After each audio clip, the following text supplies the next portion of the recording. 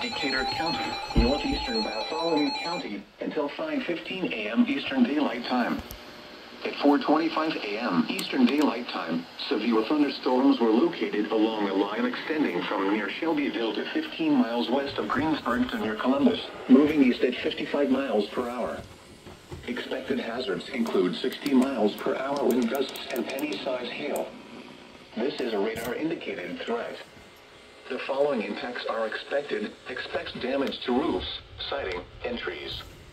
Locations impacted include Columbus, Shelbyville, Greensburg, Adams, Hope, Flat Rock, Milford, Geneva, St. Paul, Hartsville, Milroy, Clifford, Millhausen, Clarksburg, Lex, Bernie, New Bern, Waldron, Moscow, and New Point. This includes Interstate 74 between mile markers 114 and 144.